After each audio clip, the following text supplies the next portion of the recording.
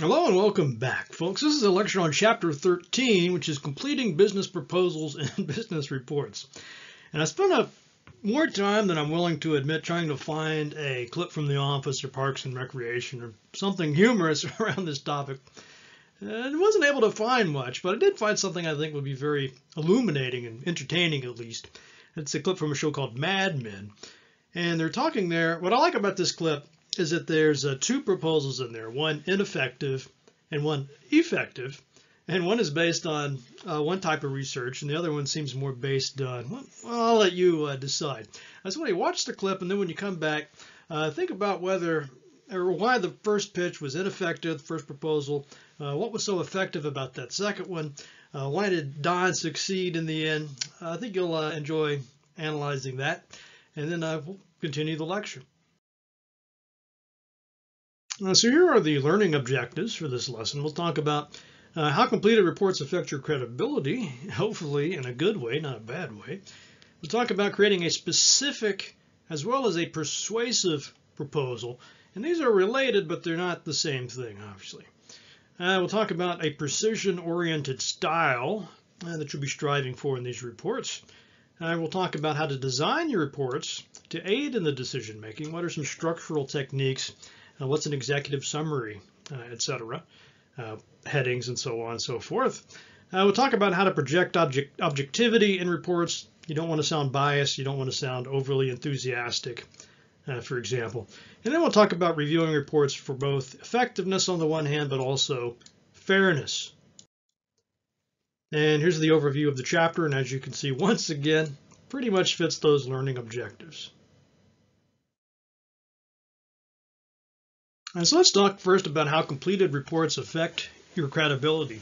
And this is something I'm, very experienced with. I've seen countless presentations and parts of various committees I'm on where they'll bring in people from the outside, business people basically, to try to sell us on, whatever solution they've concocted. For example, there's one of the committees I'm on is called the Curriculum Committee. Recently it was proposed that we add another sort of subcommittee to this so we could be more like Mankato. And, there were the dean and some of his associates came in and they provided us with the facts, who else is taking this approach. Some conclusions based on that. They basically said it seemed to be working well for these other schools that are, relatively similar to St. Cloud State. They were gearing it all towards us, as the people that actually vote on these things. What will this mean for us if we go with this, if we accept this proposal? Caring about our needs. And that's one of the reasons they were there. They asked lots of questions and to get our opinion on things, and then at least seemed to care.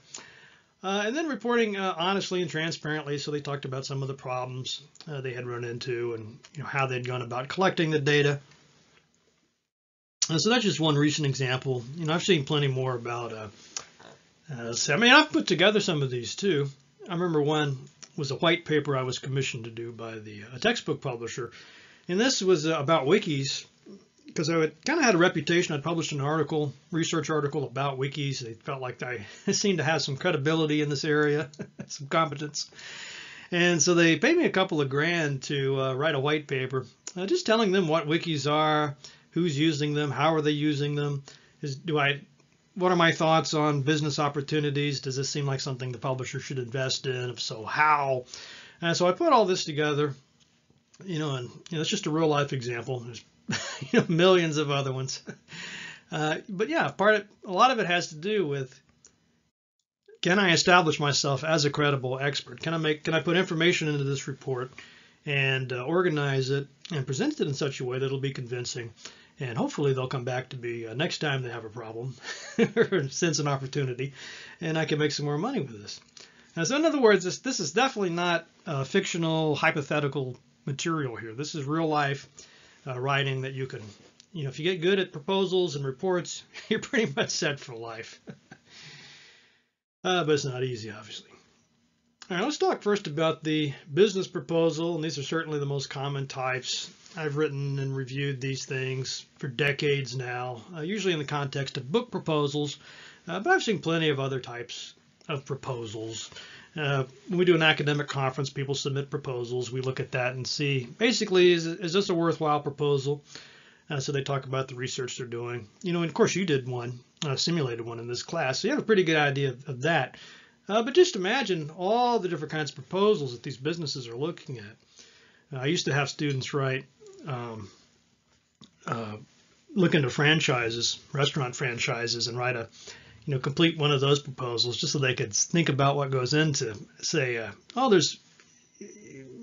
they always wrote about Sonic. So I read all these business proposals from students about how they would like to see a Sonic drive-in here in St. Cloud. And they did the work and they tried to make a convincing case. Of course, you can probably think of one big reason why there might not be a Sonic drive-in here in St. Cloud, Minnesota. But anyway, I digress. Okay, so most successful proposal writers speak to decision makers before submitting an official proposal. Obviously, when I'm doing a book proposal, I always talk to the publishers, the editors first. Just call them up or email, say, here's some ideas I'm having. What do you think about this? And usually they can kind of fine tune it a little bit, or just they might tell me up front, no, not a good idea. But if they like even if they love the idea, say, Matt, that is a rock solid proposal, a rock solid idea. They can't just say, yes, we'll do it. They still expect me to write a formal book proposal, do all the research, marketing research, competition, all this stuff. I have to basically make a case. This is a solid business proposal, because of course this editor or publisher will have to go before, in this case, his board, basically the what you call them, the stakeholders in that company, and make a case that this is in fact a good proposal. So I'm sort of making his job easier by providing him with convincing facts about my book idea. But it's the same. That is the same thing you would go through for just about any kind of business proposal.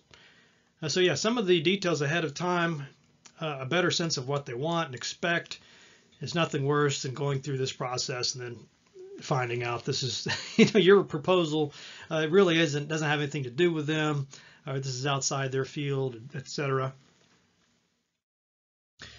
Okay, components of a business proposal: the cover page, pretty self-explanatory, I would think. The executive summary, we'll get into that. The current situation, specific objectives, deliverables, overview, and the timeline. I'm going to highlight these right now because these are what tend to get ignored when really they're actually absolutely critical, at least from the point of view of the person funding this research. And then our results, enhancers, and pricing and budget. So excellence in thinking for reports. So they said that one of the most important things is to demonstrate excellence in thinking. It sounds kind of vague, but it makes a little more sense, I think, if we look at this pyramid here. So you got the business problem that you've thought a lot about. The book talks about these green meetings, and a lot of these companies and businesses, before they didn't really care about the environment, I suppose, but now this is a big factor. Which hotel do they want to have their conference in? One of the big problems is this company wants to appear to be eco-friendly, small carbon footprint, etc. And so you could really ruminate on this problem, show that you really understand this problem well. Or you could come across as you don't even know what a green meeting is. You don't know much about the environment or anything, that you don't know anything about this.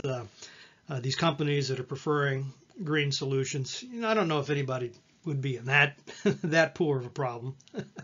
But you could see how that would just pretty much ruin everything else. I mean, if you don't have a good handle on the problem, this pyramid falls apart. That's the base. Then the facts about the problems, really specific things, statistics, numbers, what other hotel chains are offering green meetings, etc. How much does it cost to implement these plans? And what are the different ways you could be eco-friendly? Conclusions you can draw, and then on up to the specific recommendations you want to make. Maybe you could conclude that the costs are just too high. It really wouldn't benefit this particular hotel chain. For example, that might be your recommendation. Or your recommendation might be full steam ahead. So the precision-oriented style we're talking about, a little bit different than some of the other styles we've been talking about. Now, obviously, we need to be accurate and well documented with our facts. There's nothing that's going to, if you're just being vague, like you see a lot of student papers where they say things like studies show blah, blah, blah, but they don't actually cite those studies. Maybe they even get certain parts of it wrong, or they cherry pick their studies, only look at the ones that validate their position and they ignore the ones that go against it. Anything like that will ruin your credibility with any executive or decision maker that's worth getting a paycheck, that are earning their paycheck, right? They'll see through that. Good reasons to come to your conclusions. So sometimes you see a problem where you might have a lot of facts there, but you don't really connect those facts to your conclusions. So you got all these surveys that you've done, but then your recommendation and your conclusion and your recommendation don't really fit with those facts. The facts don't really support your argument. And again, I'm sure you've seen this in student papers before, where they'll have just sort of random quotations or stats that don't really seem to pertain to the situation. The foundation for the facts, conclusions, and recommendations must be a well-stated business problem or challenge. And this little bit here is something that I see a lot too in the culminating projects and for graduate students.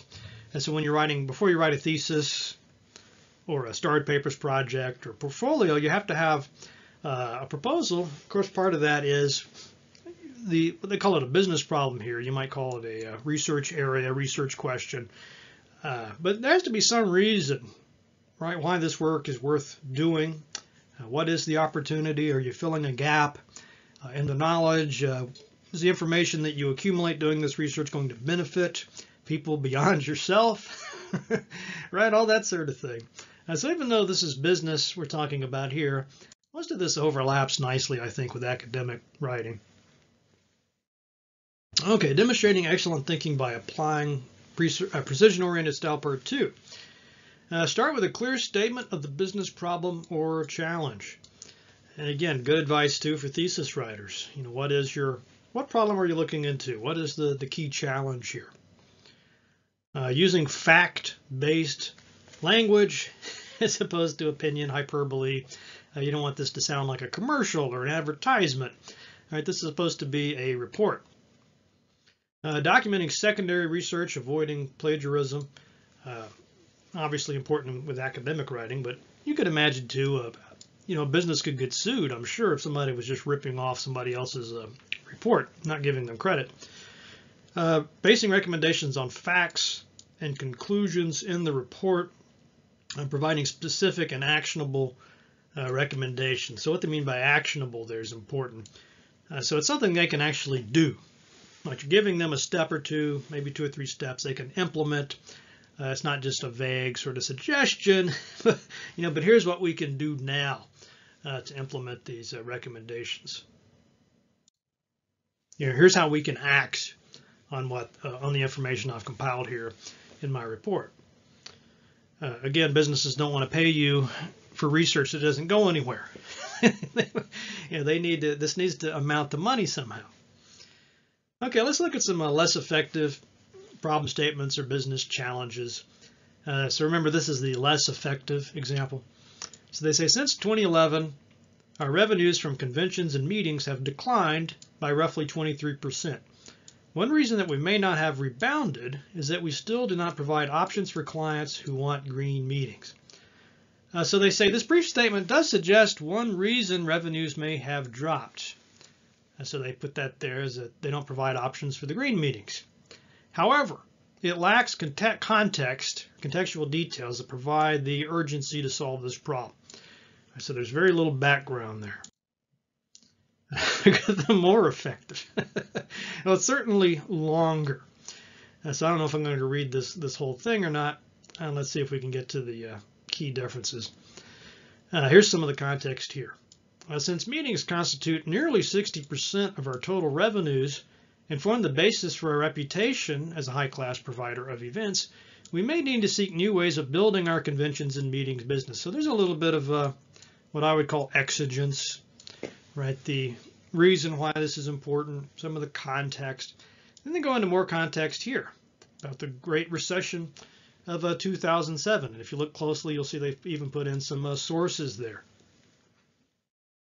And then at the end, they say, instead of one reason, they still have that, but they don't make it sound like the only possibility. They just say one reason we may not have rebounded is we do not provide the green meeting options.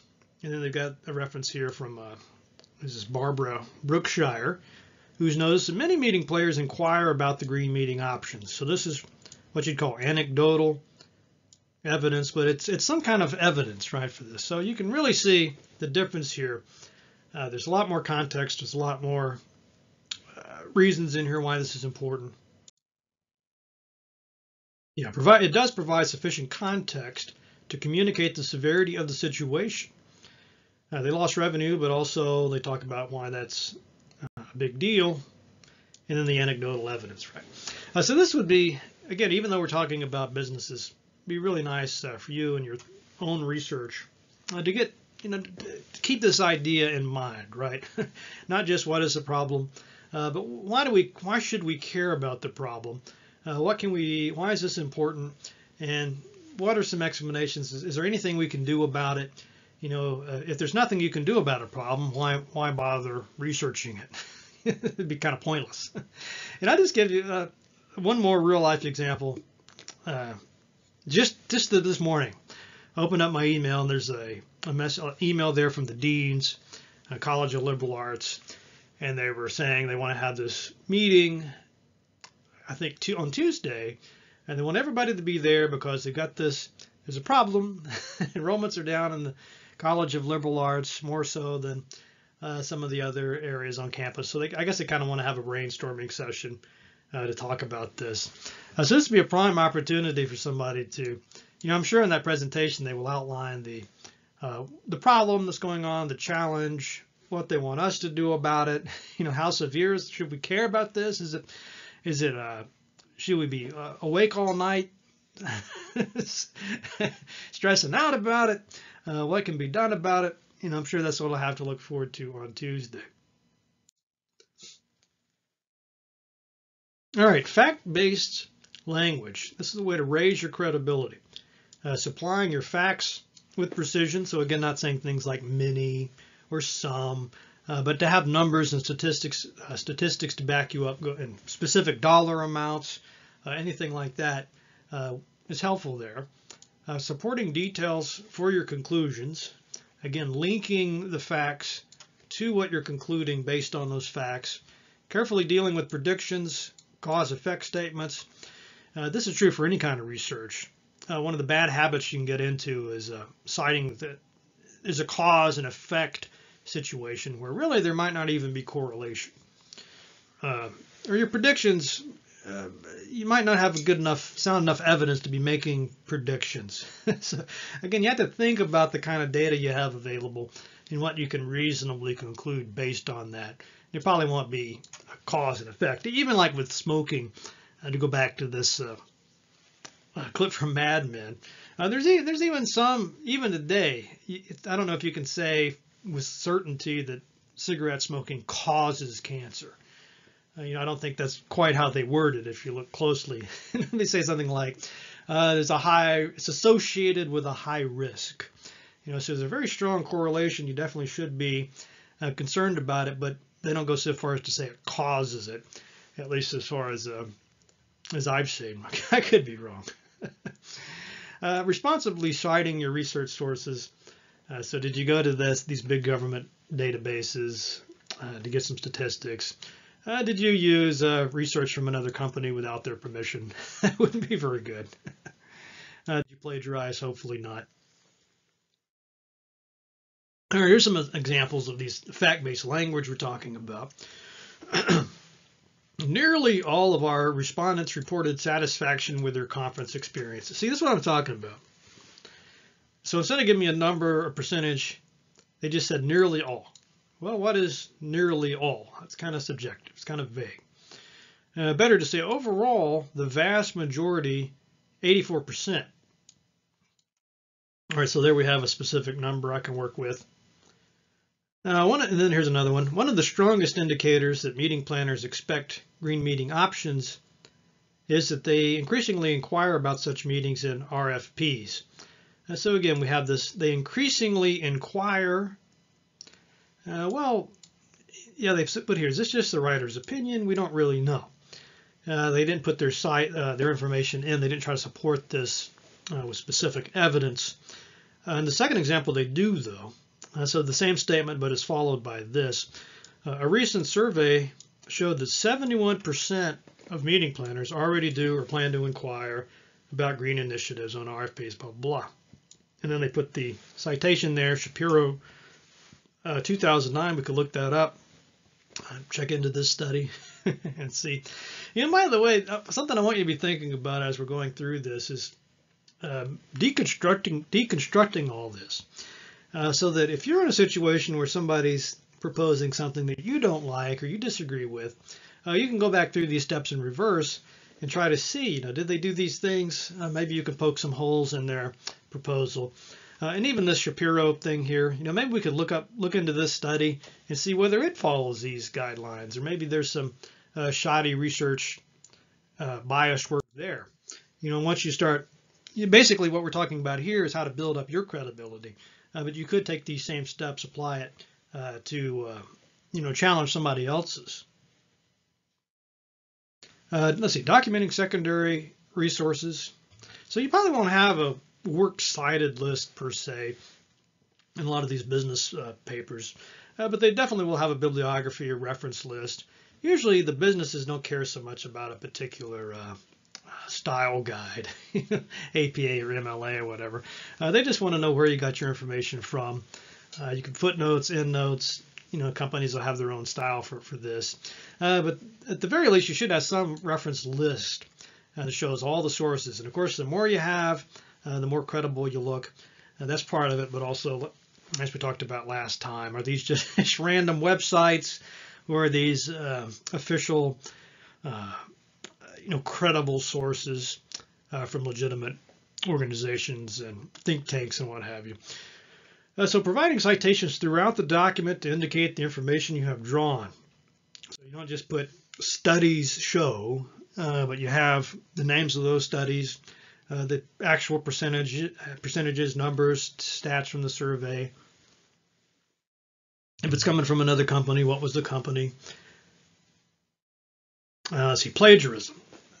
I'm pretty sure you know about plagiarism, hopefully, especially for teaching writing. But I think these, I'm not sure quite how I feel about some of these definitions here. They talk here about plagiarism being to steal and pass off the ideas of another as one's own. So I guess I see what they're talking about here. Even copyright law, though, doesn't go this far. With copyrights, you're talking about specific wording or the expression. They call that the expression of ideas. So if you came up with, you know, you could write the most cliched, stereotype, formula, drivel you want, and it really wouldn't be plagiarism unless you were copying word for word from some other source, or copying a little bit from this person, a little bit from that person. You know, that would still be plagiarism. In businesses, they have all kinds of lawsuits around this idea of intellectual property, the patents, trade secrets. I mean, it gets to be a really complicated subject. But I think the key to this really is, again, the wording, making sure you're not copying wording or the structure of a document. You know, basically, if I look at Exhibit A and Exhibit B, and I can tell, you know, readily that B was derived from A, that's what we probably consider that plagiarism. And I had a student in my office the other day, and we were talking about the Ghostbusters theme song. I'm sure you're familiar, you know, Who You Gonna Call and all this. And there was an accusation that song plagiarized from Huey Lewis in the News, their song, was it I Want a New Drug? So originally, you know, I was reading about this, and they were saying originally they didn't think there was anything to this. You know, a lot of music sounds the same. There's only so many beats and instruments and so on and so forth. So that could just be a coincidence. But what doomed the Ghostbusters guy, I think Ray Parker Jr., was that they, I guess, uncovered this conversation he had with the producers of the film, where they told him, they played the song for him on One New Drug and said, "We want something like this," something in this style. So that was the key link there to the plagiarism. If they hadn't had any kind of conversation like that, I guess he could have just said, "Well, it's just, I like, it's a good sound, a lot of songs sound alike, big deal." And of course, it's always possible too that two people can come up with the same idea independent of each other without having copied. But anyway, I don't want to go on. It's just kind of one of my, me and Carol Moorbacher, if you know her, we love talking about this stuff. Okay, direct quotations. We're talking here about how to avoid plagiarism. This is a verbatim restatement from another source. Well, that is a pretty technical definition. This is what you put the quotation mark, you put exactly what the line is, and then you close it, of course, with another quotation mark, and you got your source there. That's the direct quotation. And then you have paraphrasing, which is you take the same meaning, but you put it in your own words. So this is the one you'll be using most of the time.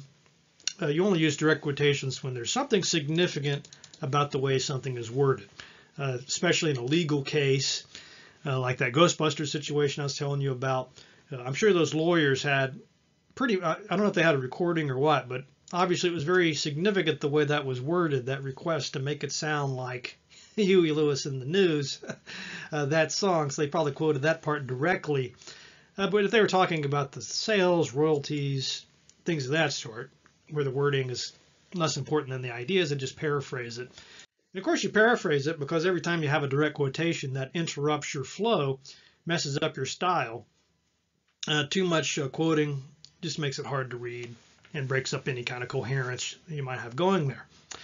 Again, coming back to this idea of music again, it'd be like, a lot of these types, what we're talking about, electronic music, and we were saying that, or me and this student and I were having this conversation. We talked about how a lot of the songs will have samples from other songs in there, but obviously there could be a point where you have so many samples that there's really, it's not much of a song anymore, right? It's just kind of a mess. Or it's just the whole thing is just sample, sample, sample. Where's the original content? So you can go overboard.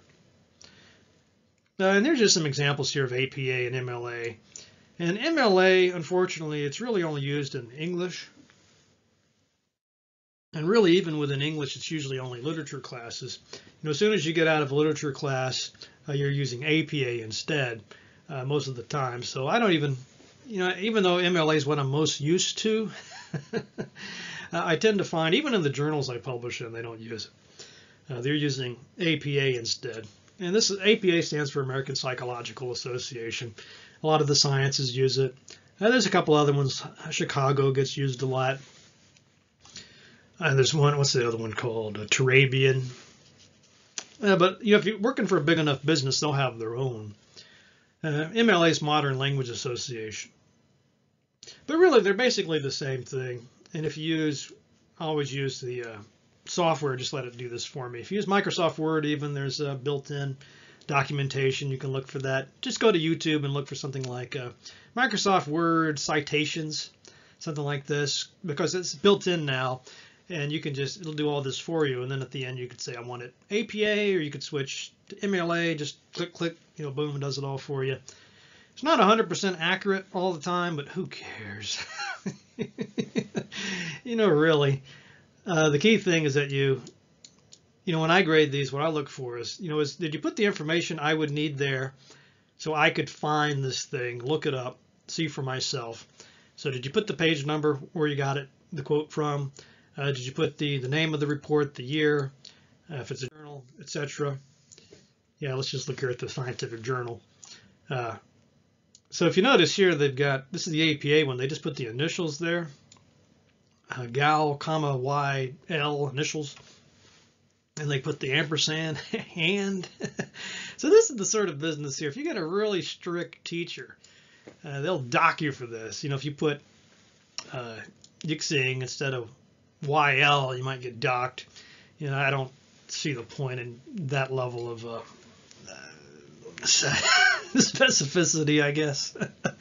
Who cares? As a matter of fact, a lot of the journals I publish in, they'll say things like, use APA except for this. And they want to see the names instead of the initials. It gets crazy. All right. So a lot of this is just up to the journal. And if you look here, the capitalization is a little bit different. Actually, I think this author's wrong. Yeah, this slide is wrong, at least to my knowledge, because I'm pretty sure all of these words in MLA would be capitalized. Some of you that work in the right place could probably correct me or correct him. And again, I don't care so much. I do care about this, the fact that they put the journal name in italics, because I need to be able to distinguish that from the name of the article. And then all this information here is critical too. I need the volume and the date and the year. That's key. And something else that's interesting too about this is you notice how in the APA they put the year up front. Over in the MLA, over in the MLA example, you have to go all the way down the bottom to see the year. And I always thought this was because the APA, again, is more associated with science and empirical work. So in those cases, it's critical that you're using the most up-to-date research. Whereas in MLA, if you're writing this article about Shakespeare, Hamlet, whatever it is, James Joyce, you could use a source from 1970 or 60, or I guess even back to the 1700s or earlier. You could go, you could be talking about Aristotle and Plato, and it would be fine. So they care less about the currency, I guess, than they do about the authority of the source in question. All right, I've gone on about that long enough, I think. There's quite a few of these personal interviews. All right, basing recommendations on facts and conclusions. So I think this is really important here. I've said several times now that one of the biggest problems I see is that maybe the student has great facts, but when it comes to linking those facts to the conclusions and the recommendations, it's not so much. So let's just take a close look here at this slide, dilate on it a little bit. So they've got 3 facts, 2 conclusions, and 1 recommendation. That seems like a pretty good structure to have. So plenty of facts to back up everything. So here's their fact. Traveling to and from meetings is the largest cause of pollution and the largest contributor to a carbon footprint. So this is something I'm sure you have thought about. Sometimes there's a conference in the Twin Cities, and even that, I'm thinking, man, how much gas is that going to take to get down there? Why can't we just do this over Skype? So that's a problem. Rising fuel prices. Here's the second fact. Rising fuel prices have dramatically increased the cost of traveling long distances to meetings. Now you see they call these facts because this could be confirmed, right? Are fuel prices going up? Yes or no? We could do that work. We could find this out. Is traveling to and from meetings the largest cause of pollution and largest contributor to a carbon footprint? Yes or no? Maybe it's not. Maybe it is. We could find this out. It's a fact, or it's presented as a fact. Here's another one. Many public sector organizations are required to travel locally for meetings based on these, whatever the heck, EPP guidelines are. So those are the 3 facts in play. And then they're using these to make a conclusion. So the first conclusion is meeting planners in the private sector want to lower overall meeting costs and highlight lower carbon footprints as part of CSR efforts. So they can conclude that based on those 2 facts. The second one is many meeting planners in public sector organizations are required to seek out local options for meetings. So they confirmed the facts, and that brought them to these conclusions. So they said, yes, fuel prices going up. Yes, many public sector organizations are required to travel locally. So what can we conclude based on that evidence, or based on that data, is that many meeting planners are required to seek out local options. So from those 2 conclusions, we can make our recommendation that we need to adjust marketing strategy to focus more extensively on local organizations. makes sense. I can see how they get from these facts to those conclusions to that recommendation. But if you're still confused, go back and look at it a few times. Make sure you're pretty comfortable with this idea. So let's make making recommendations specific and actionable. There's 4 slides on this. So here's the less effective one. Gain certification as a green meetings provider. And that's the recommendation. It is somewhat specific, they say, but it's not actionable. What does that mean? Well, it doesn't really tell you what steps to take. Just gain certification as a green meetings provider. First thing everybody's thinking is, how? How do we do that? What's the step? Look at this one instead. So they got the same sentence there, but they added a bunch of stuff onto it. Gaining certification will immediately place us in a select group of venues. The process of gaining certification will help us develop further knowledge about providing green meetings. Moreover, blah, blah, blah. So a lot more rationale about why that's a good recommendation. But then they get into the steps. So A, achieve level 1 compliance for each of the 9 standards. B, gain green seal certification. C, gain recognition as green hotel. D, join the Green Meeting Industry Council. So they basically have 4 steps, boom, boom, boom. So it's good rationale, good specific steps. The decision makers can take a look at this, see what's involved. Looks like there's a pretty good bit of stuff involved too, right? So they can see all that, understand it, and then make a reasonable decision on it. This kind of thing comes up with these committees about software all the time. Like one of the ones that came up recently was this proposal that all the email addresses, all the logins amongst the different Minnesota State universities, Mankato, Bemidji, etc. They want to consolidate everything so that they have these students that are taking classes in multiple universities, and they want to make it easier for that to happen, not to have to keep logging in to 2 or 3 different accounts every time. If you take a class in Mankato, they don't want to have a whole separate login than when you're taking a class at St. Cloud, etc. So it all sounded good, but this was the part that really mattered, right? What are the steps? What will we actually have to do to make that happen? That was kind of a big question mark. So we had meetings that laid all this out for us. Let's see, here's another example. Focus on energy efficient transportation for our guests. So again, vague. What is energy efficient transportation? How will we make this happen? More effective. Get a fleet of hybrid or alternative fuel vans. And then they go into more detail about why that's a good idea, or why this is the right step. They put a number in here. Let's see, our initial estimates suggest that we could replace our 4-van fleet for roughly $100,000 after trade-in or sell. So I remember in the one that I was telling you about with the sort of star ID, a universal star ID login thing. It wasn't about money. I guess it didn't really cost anything. The problem was the training. They had to have, and it was going to take some time. But that was the biggest deal, was that they would need, you wouldn't be able to log in, I think, for 2 weeks, something like that. That would basically be the cost, is that the system would be down for 2 weeks, and then there'd be a certain period of copying over information. I mean, I'm kind of blanking on the details, but that was part of the recommendation and what made it specific and actionable, that kind of precision.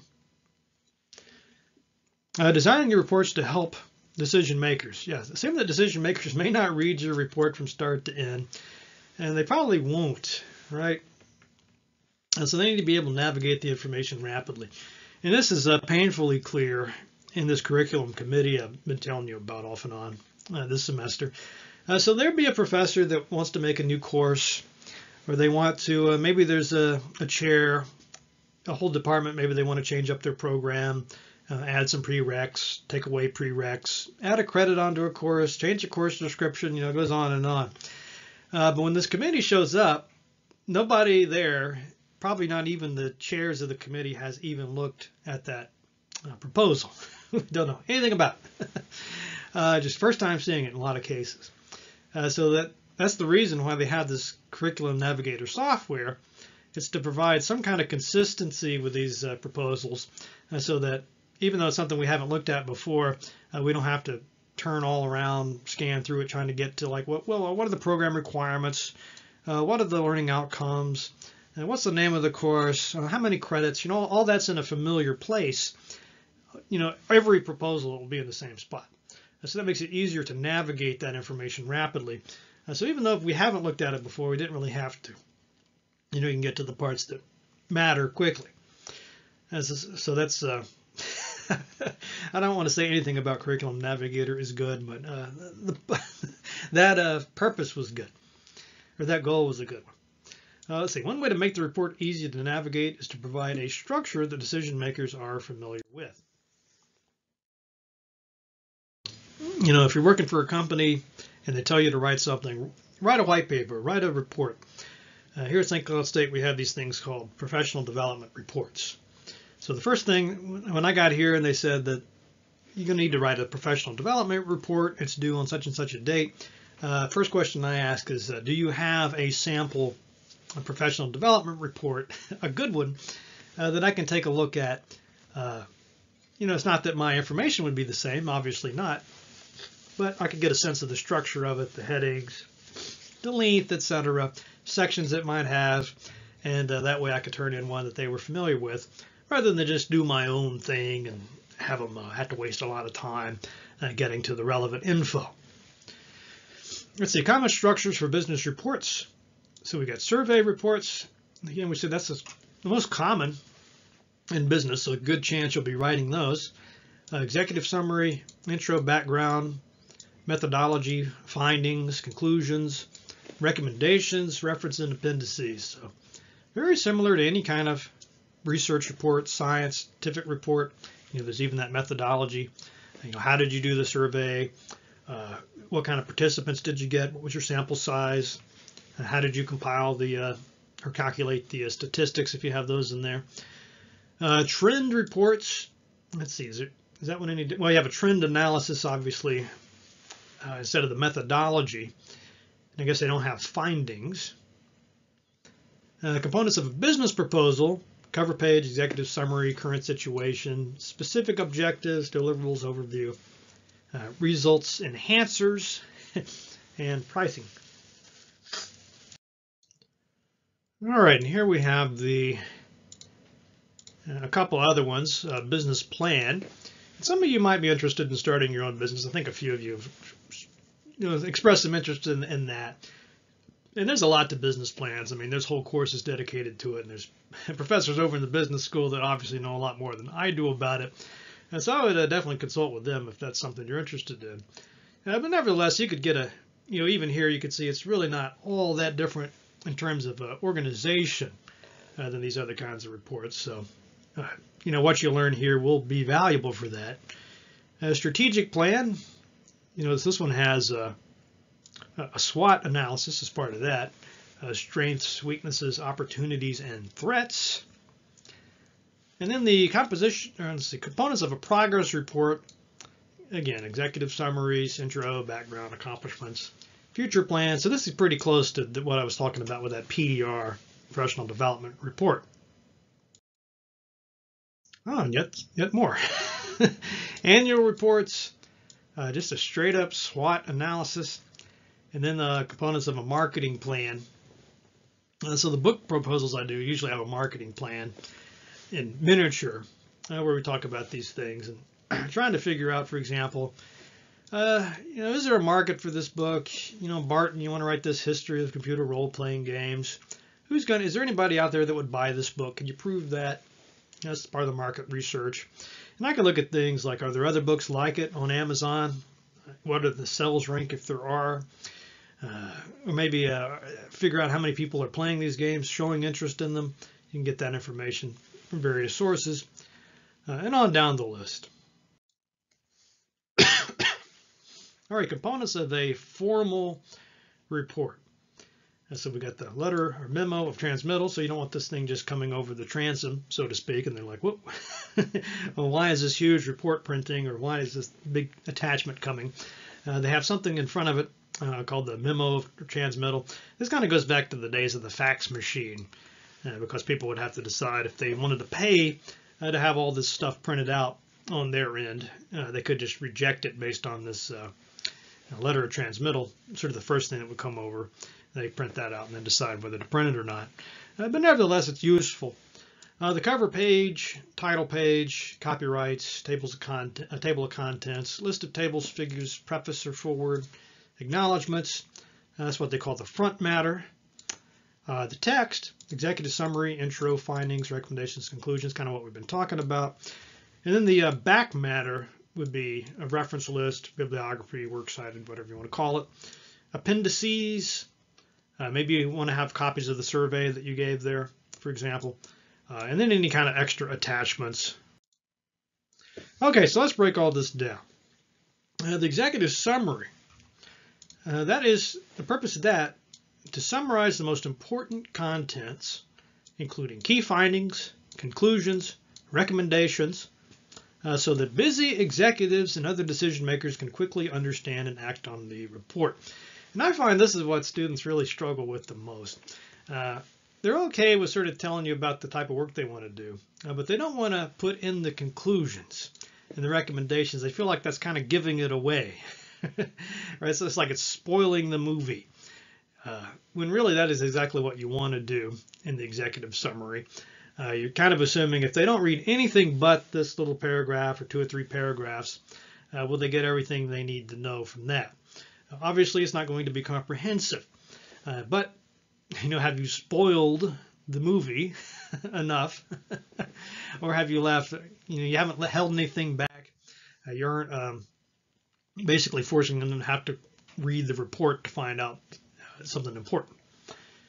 Then we have headings, and they just give you some of the ideas there. Title, recommend a 14-point bold for that. Level 1 headings, level 2. My advice with this is whether you're working with PowerPoint or Word, don't mess with font sizes or different fonts. Don't mess with that. If you click on the heading with Word, highlight it, go up there, be a little section called Style somewhere, a little drop-down menu, and it'll have in there level 1 heading, level 2 heading, and just select that. Do it that way. Reason for that is later on, if you decide you don't like the look of that, you can change, with just one click, you could change all of your level 1 headings, all of your level 2 headings, and so on and so forth, instead of having to go through individually and select every last heading. And if you know enough about Word, there's some useful tricks for this. One of the situations I found myself in one time was as a temp worker, temp agent, kind of like Ryan in The Office. They had hired me on there for a couple of weeks worth of work, and it was this big medical firm. And they wanted me to go through, I think, thousands of these Word documents and change up. They had basically changed the branding, the company, so they wanted me to change like the letterhead, the title, some kind of a brand up there. Wanted that changed, but then they wanted all these level 1 headings, level 2 headings, and so on changed to match their new style guide. And when they showed me what I was going to be doing, they sat down and they highlighted each one, changed the font size, on down, changed the next one. It took them about good. I'm going to say at least about 10 minutes to go through one of these documents. So keep in mind, there's just thousands of these things. Of course, and they didn't realize that with Word you could just make it automatically find all of these headings and change them all with just one click. And I don't want to sound like I'm bragging or anything, but I know enough to know that anything you do with a computer, if you have to do the same thing over and over again, there's a better way to do it than manually. So I figured out how to use the macros or macros of Word.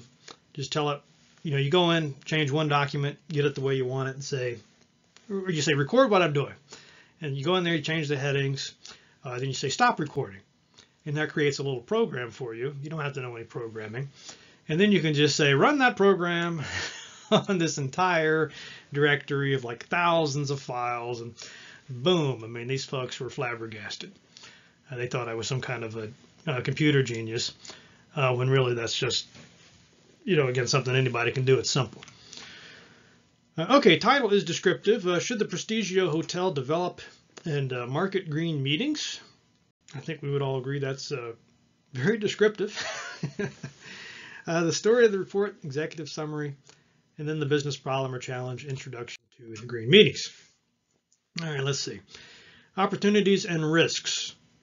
Market demand for green meetings. Many public sector organizations are required to hold green meetings. All right, I don't feel like I need to go through all of these. Hopefully you get the idea. You know what opportunity is. You know what a risk is. Although you can imagine how it makes you more credible if you're clear about the risks. You know, if you made out like, oh, there's no risk to this, you know, it's just all upside. I'd probably think maybe you're a little bit biased. You're not really thinking about the risks. Like, for example, this whole migration to this new email system. One of the risks they talked about was, you know, we could lose certain things. Maybe some of the files wouldn't transfer right.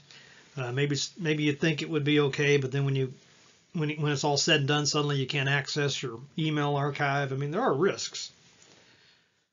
Let's see, best practices. Best practices and standards for green meetings. What does that mean? Well, getting certified, standards. And let's see, potential rewards, return on investment for green meetings. In other words, we can maybe make up that revenue. And then the advice or recommendations. Okay, creating headings to help decision makers navigate the document. This is less effective. A report of the current market situation for green meetings with related recommendations. So, is that a good heading? A report of the current market situation for green meetings with related recommendations. I say it's difficult to process that with a variety of noun clusters. Market situation, green meetings. More effective to say, ask it as a question. Should the Prestigio Hotel develop and market green meetings? Question mark. It's a little more intriguing, they say. Signals the decision maker the central direction of the report. Less effective to say best practices. Best practices of what? More effective to say standards and best practices for green meetings. And here we have preview statements. Less effective. In our research, we found several trends that we discuss in the upcoming pages. It doesn't get much more vague than that. More effective. In our research, we found the following trends regarding green meetings, and then they got 4 of these spelled out for you. So very specific, gives you a very clear picture of that document. And let's see, using charts to support the storyline of the report. So, this looks like fun. So less effective, they got a pie chart there. It says figure 1, gender composition of survey respondents. Women 46%, men 54%. They say this chart presents a set of statistics that is peripheral to the main themes of the report. Therefore, it is not a strategic use of space. You know, this is true. Look at it takes up a big chunk. Over here we say guest satisfaction by gender, because that's really what they care about, right? They want to know about the guest satisfaction. They're not so much about whether more men than women are there. Let's see. Would recommend. 47% of women would. 66% of men would. And on down to overall satisfaction. So this chart is central to the storyline of the report as one key theme. So it's one of the key themes now, how women and men perceive convention experiences differently. So that's the kind of information right there that's just marketing gold. Right? If you know a little bit about the demographics and how, if you know that men prefer one thing, women prefer something else, if you have that knowledge, it's not going to be true in every case, obviously, but that's still a very valuable thing to know. See, applying bulleting. Within the past few years, surveys show that the majority of meeting planners strongly consider green meeting options, for example, blah, blah, blah. This passage is too dense to read and process quickly. And if you look at it, you say, why? Well, it's because we've got years, 2009 survey, 51% of meeting planners, blah, blah, blah. 2010 survey, 93%, 51%, 2011, 2010, your brain hurts. You can't picture all that. It's a little better to apply some bullets. More effective, so the same stuff as before, but they put it into nice bullets for us. 60% of meeting planners reported the green policies were very important or somewhat important. Okay, 64% said they were fairly important or critically important in their venue choices. So a little easier. And of course, you'd probably want to supplement that with a chart or a table. All right, creating a cover page, table of contents, and appendices. And so they say if it's more than 10 pages, you want a cover page on it. A lot of these will be much more than 10 pages. I mean, you might have hundreds of pages in there. At a minimum, the cover page should include title, names of those who wrote and are submitting the report, and the date. And again, the best thing to do is when you're tasked with this, see if you can see a sample. Ask them if there's a style guide for your company that you can use. Do they have most companies of any size will have a standard cover page. Sometimes it's a Word document template. You just go in and fill in your name instead of the blank and so on. But you don't have to reinvent the wheel with this stuff. Let's see, a table of contents is expected for nearly any report over 10 pages. It's kind of silly to have that just for a couple page document. Reports also frequently include the appendices, provide references. Let's see, do they tell you what those are? Yeah, they could include a financial statement, marketing material, detailed data table, brochure. Basically just information that's probably not critical to put in the document, but somebody might want to refer to it, and so you could stick it in the appendices. And usually what I see there is, they might have a sample questionnaire that they handed out to people so you could look at the exact wording of the questions and everything. They didn't want to take up space in their report doing it. See, achieving objectivity and positivity through tone. So we want a can-do tone, but not to be, let's see, more so than positivity, you should project objectivity. This is what I was talking about earlier. So you don't want to sound too enthusiastic. The sense that you're providing information, analysis, and advice that is sound, reliable, and unbiased. So you don't want to sound like that My Pillow guy. You're presenting your report. You're just kind of sticking to the facts and sticking to practical things that can be done. The can-do tone. You're not being overly positive or negative. Ensure your enthusiasm and strong positive emotion do not cloud your judgment. Assessing key features of a completed report. Value to the decision makers. This is what it all comes down to, right? You're not writing this for your own edification, your own interest, but for whatever group you've selected as the audience, or more likely the group has hired you to do the report. The precision of it.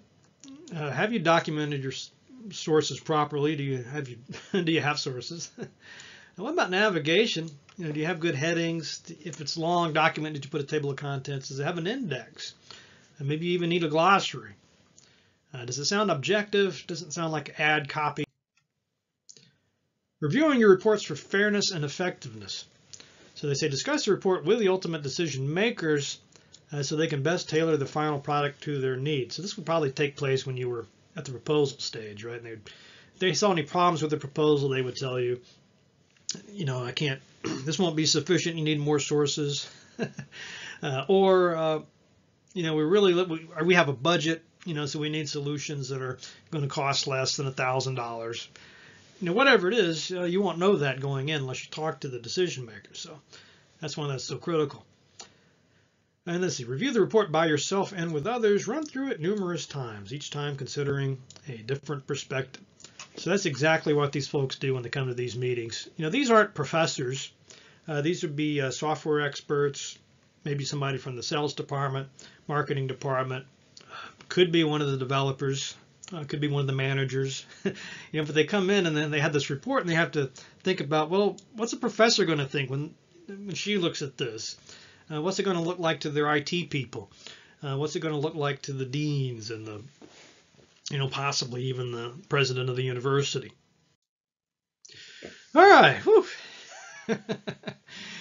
Chapter takeaways. I'm sure you're happy to see this slide.